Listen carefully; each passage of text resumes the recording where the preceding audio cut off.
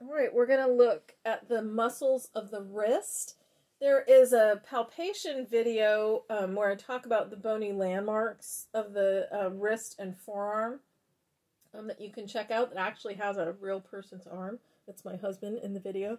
We'll just talk a little bit about the line of pull of the muscles.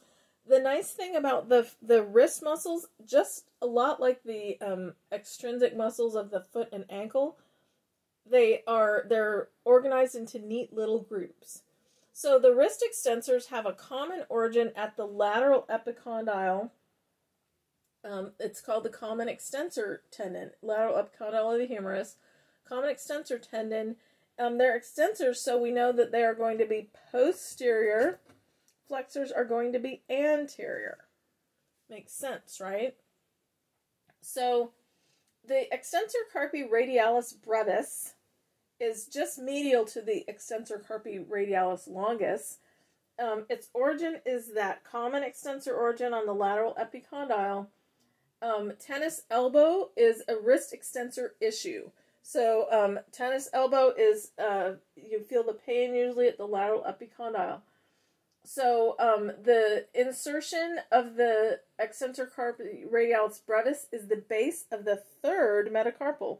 So 1, 2, 3. The base, you can see that line of pull for wrist extension. Couldn't be better, right? Okay. So, and everything on the posterior arm, just like the triceps, gets the radial nerve. So the extensors all get the radial nerve. The extensor carpi radialis longa, almost the exact same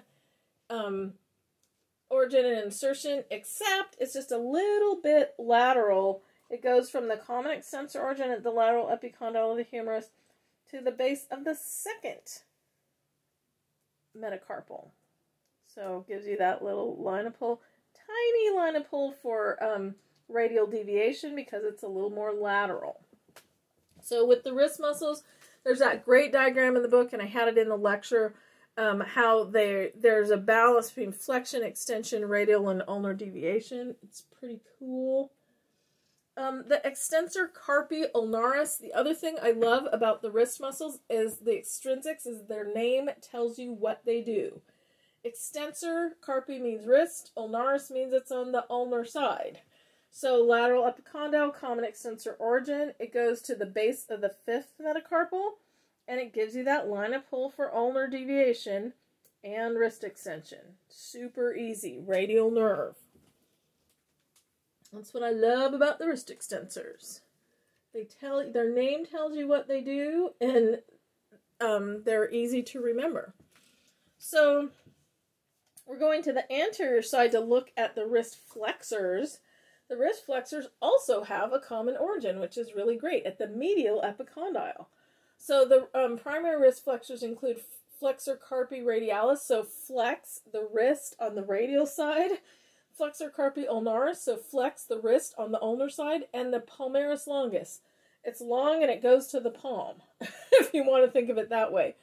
The extrinsic flexors to the digits, the flexor digitorum profundus and superficialis, and the flexor pulsus longus, also do wrist flexion because they cross the wrist and they have that line of pull for flexion.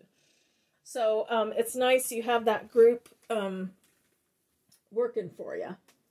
So the flexor carpi radialis, just like its name says, it goes from the medial epicondyle, the common flexor tendon, to the base of the second metacarpal.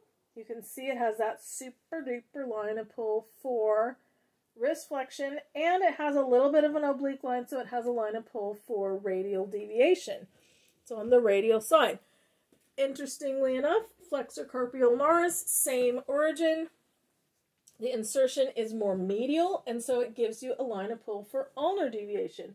So the common flexor tendon, the pisiform, and the base of the fifth metacarpal. So you have that line of pull for ulnar deviation and wrist flexion. So the pisiform, remember, is embedded in the tendon of the flexor carpi ulnaris, and that gives it a little bit of a longer moment arm for better mechanical advantage, right? Better torque. So the palmaris longus, 21% of people don't have it. you can see pretty clearly that I do have it. It's this big tendon that pops out right here. So if someone doesn't have it, you won't see that tendon with wrist flexion. So the palmaris longus also originates at the common flexor tendon on the medial epicondyle. It inserts on the transverse carpal ligament, and it is superficial to the flexor retinaculum. It assists in wrist flexion, and it tenses the transverse carpal ligament and the palmar aponeurosis. So the reason that that you can see it pop out like that is because it's superficial to the retinaculum. So the other ones are underneath the retinaculum, and the retinaculum of the wrist prevents bowstringing of the tendons, but the palmaris longus is superficial to that, and so you get that little pop out. That's the bowstringing. So the radial and ulnar deviators are combinations of all of those. So the ones that are more to the radial side can do radial deviation, whether they're extensors or flexors, and the ones that are more to the medial side can do ulnar deviation, whether they're extensors or flexors. So it's pretty neat. They have dual functions depending on where they're located, and that just really illustrates line of pull. It's all about line of pull.